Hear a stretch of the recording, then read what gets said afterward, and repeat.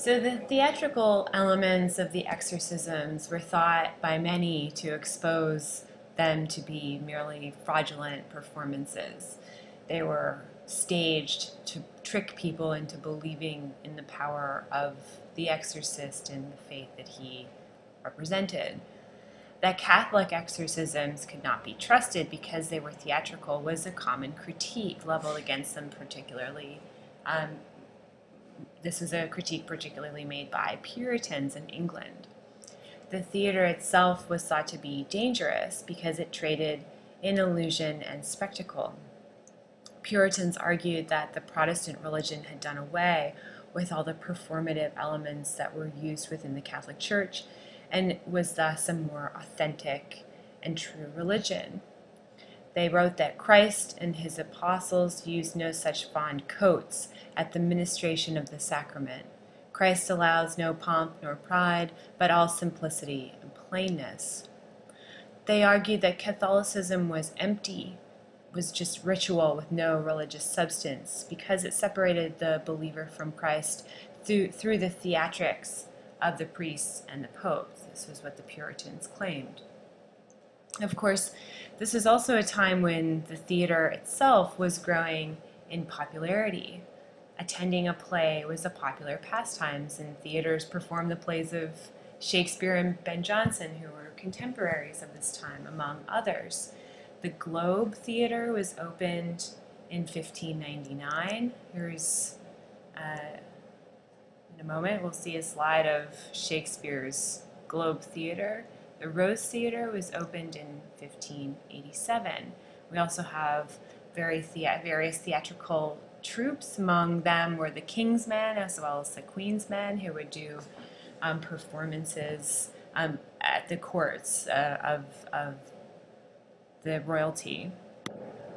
So here's Shakespeare's Globe, and now the common people would stand along the stage here in this open space. It was open to the elements, and then people of varying social hierarchies would sit in these enclosed spaces here. Of course, those are the higher ranks would sit higher up.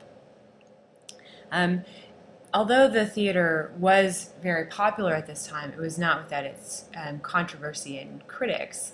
Playhouses were one of the prime sites of crime, where pickpockets and prostitutes could ply their trade in relative secret. And it was a relatively new kind of public space that entered into the imagination of what the city was, of places within the city that were both exciting and dangerous at the same time. Beggars and criminals of various types were thought to employ the tricks of actors to make themselves appear to be more sympathetic to passers-by. The body was thought to be able to trick people. So common beggars, women who were beggars would often make themselves look to be pregnant in order to gain more sympathy.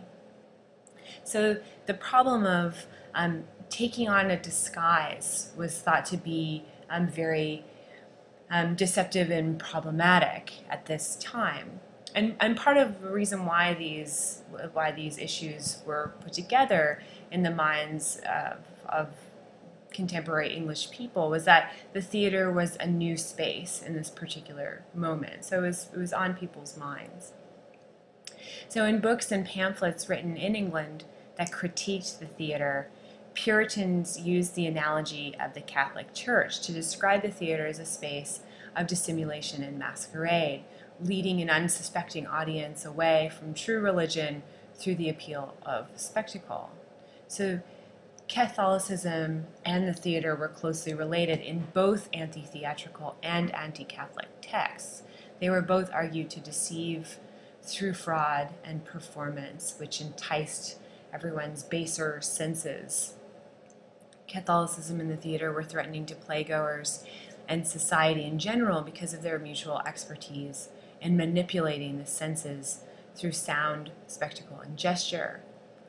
Plays instructed people through the actors taking on roles that depicted illicit and sinful behavior often.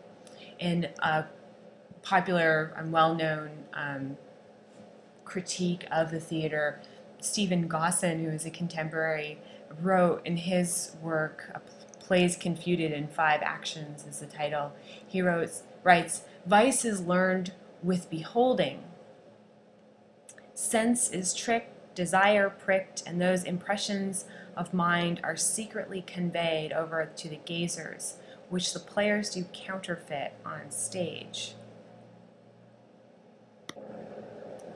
Women were thought to be especially susceptible to these dangers because of their limited rational faculties, and their emotions were stronger than their reason.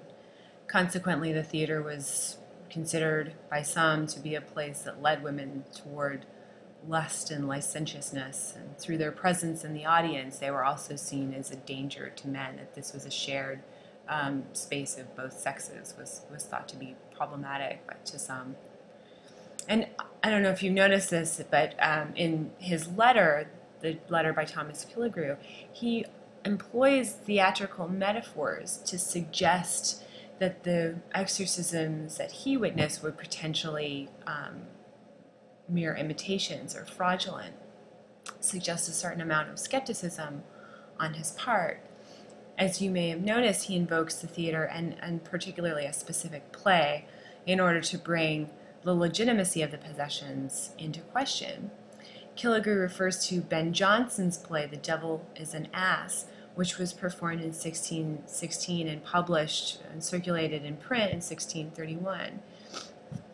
And this play was one that brought the issue of demonic possession and exorcism into comic relief on the London stage. In one scene, Pug, who is the demon at the center of Jonson's play, says to another character, Fitzdraddle, "I will teach you such tricks to make your belly swell and your eyes turn, to foam, to stare, to gnash your teeth together and beat yourself, laugh loud and feign 6 voices." Throughout the play, Jonson emphasizes the illusory nature of the symptoms of possession, and that with the right skills, demonic possession could be faked. So not only does the theater serve a rhetorical purpose in critiquing exorcisms, but critics thought that tricks learned for the stage were also used in order for people to fake being possessed by a demon. That the situation at Loudun was merely a staged performance meant to encourage the conversion to Catholicism was certainly the way that many contemporary people interpreted the events at the Abbey. Pamphlets published in English that were meant to discredit exorcisms were pretty popular at this time.